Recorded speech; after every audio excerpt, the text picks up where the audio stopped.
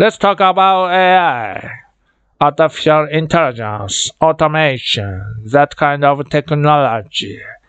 We are talking decades that it had been used at Amazon across the business. But generative AI specifically, John, talk to me about that in terms of the customer experience. It's going to change a lot of things. We are very excited about kind of where generative AI is going. I've got a supply chain optimization technology team. I've got a catalog of over 400 million items, and so we are thinking about what is the forecasting, what is the buying that we need to do on 400 million items.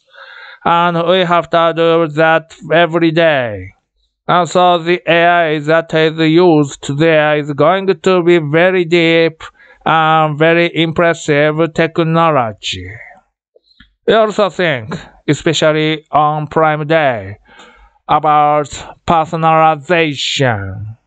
That uses a lot of the AI technology that we have.